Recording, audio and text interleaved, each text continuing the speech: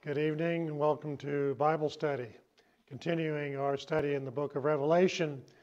And today we are looking at chapter 16, verse 3, the second bowl of God's wrath. The Bible says, "Then the second angel poured out his bowl on the sea, and it became blood as of a dead man, and every living creature in the sea died." This second bowl of God's wrath is poured out on the sea. The earth that received the first bowl is people with religious professions, but without a real possession of God's gift of salvation. These are church members and self-identified professors of Christianity that just have not been born again and filled with the Holy Spirit of God. As such, these are people that tend to migrate to spiritual Babylon. The sea in this instance is somewhat similar. Under the message of the sixth seal, we learned that the sea represents an element of mankind that is not among the redeemed. Specifically, it is the church world without salvation or Christianity in name only.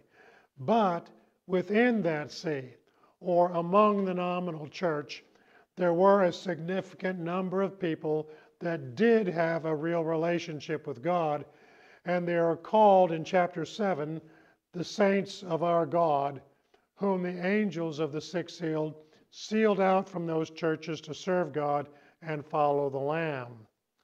The earth affected by the first bowl of wrath was the domain of the beast and those that worship his image, the Babylon exposed by the everlasting gospel under the ministry of the Lamb that is on Mount Zion.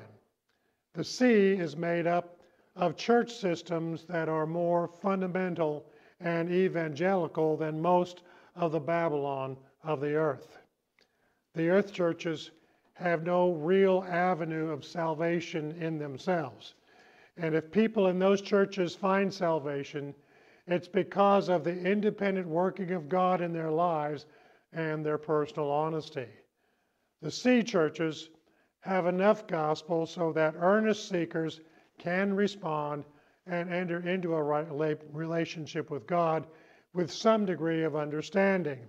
But we are told that when the bowl of wrath is poured out, every living creature died.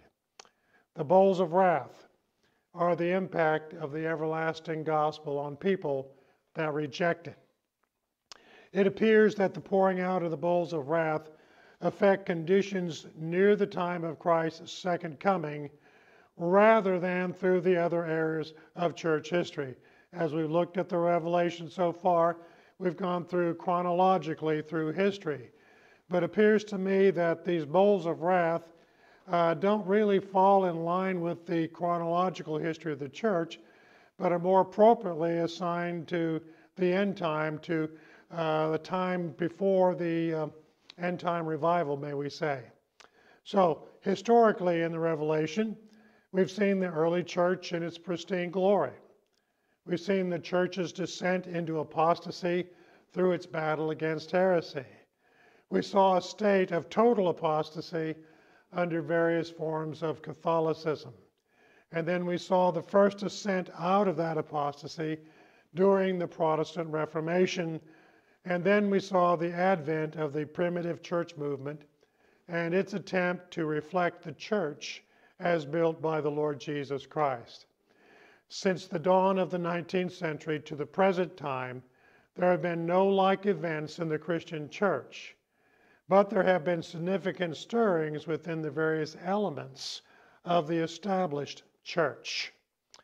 Around the time the holiness movement began, another movement came into being within the councils of mainline Protestant churches designed at undermining the authority of God's Word and the essential truths of the atonement in Christ.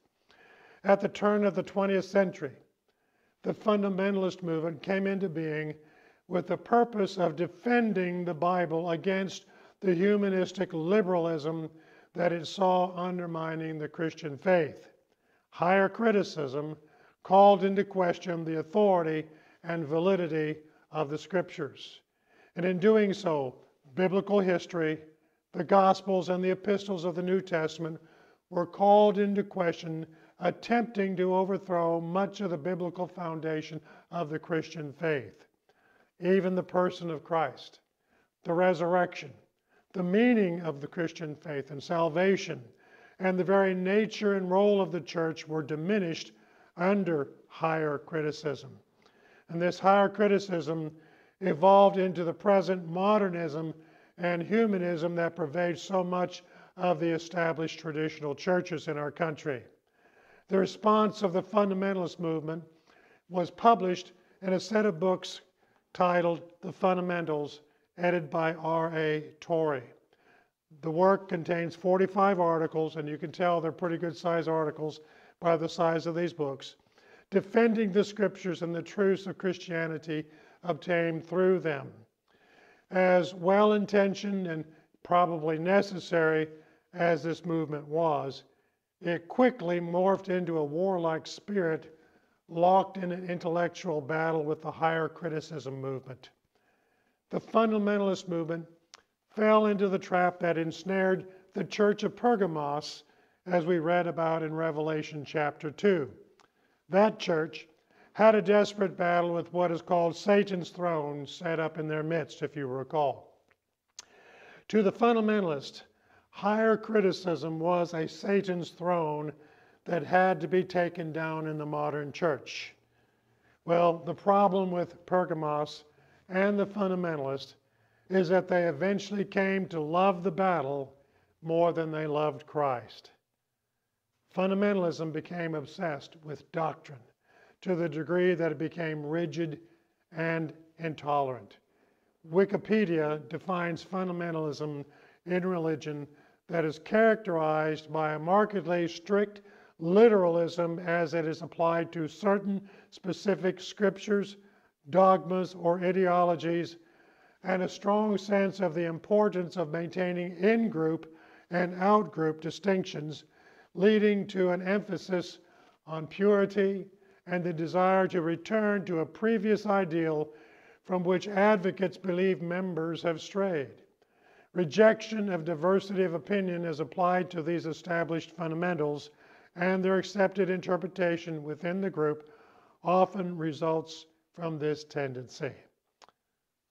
Pergamos, you recall, fought forcefully against the doctrines of Balaam and the Nicolaitans with great success, but they were called to repentance by Christ because they lost the true spirit of the gospel, which is evidenced in the love of God for mankind. Under fundamentalism, the church became starved for that love of God. The spiritual effect was like blood poured into the sea that began to strangle the living creatures. And its thinking, to be a Christian, one had to hold to certain doctrines in certain ways. The love of God was only secondary, and without the love of God, it became too easy just to profess Christianity without actually possessing it. Out of the stranglehold of fundamentalism emerged another movement called evangelicalism. Now, Wikipedia says that evangelicalism is a worldwide trans-denominational movement within Protestant Christianity which maintains the belief that the essence of the gospel consists of the doctrine of salvation by grace through faith in Jesus Christ's atonement. We certainly agree with that. And if you would read the fundamentals, you'd agree with these as well. Well, the central tenets of evangelicalism are, number one, conversion as a born-again experience.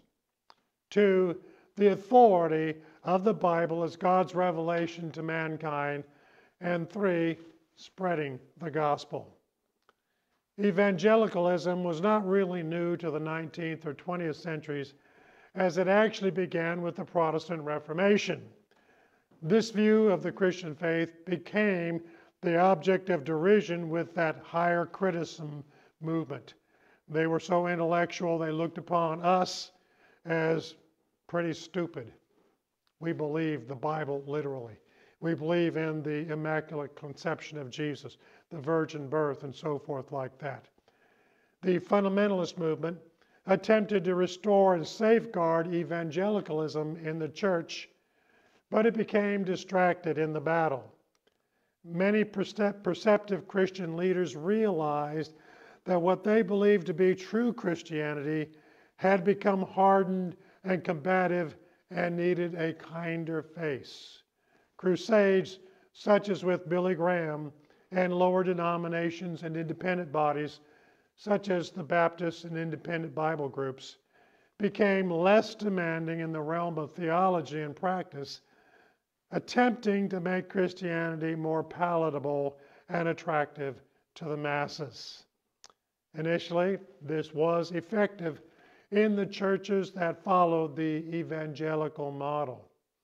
Emphasizing conversion over doctrine made sense to people reached through the Crusades and the evangelistic work of the churches.